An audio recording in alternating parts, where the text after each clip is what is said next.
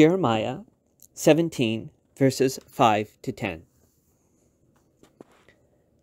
Thus says the Lord, "Cursed are those who trust in mere mortals and make mere flesh their strength, whose hearts turn away from the Lord.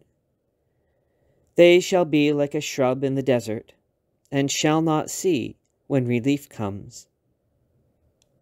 They shall live in the parched places of the wilderness, in an uninhabited salt land.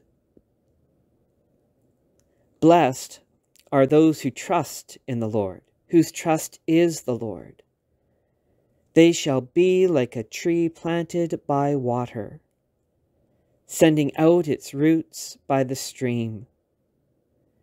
It shall not fear when heat comes, and its leaves shall stay green.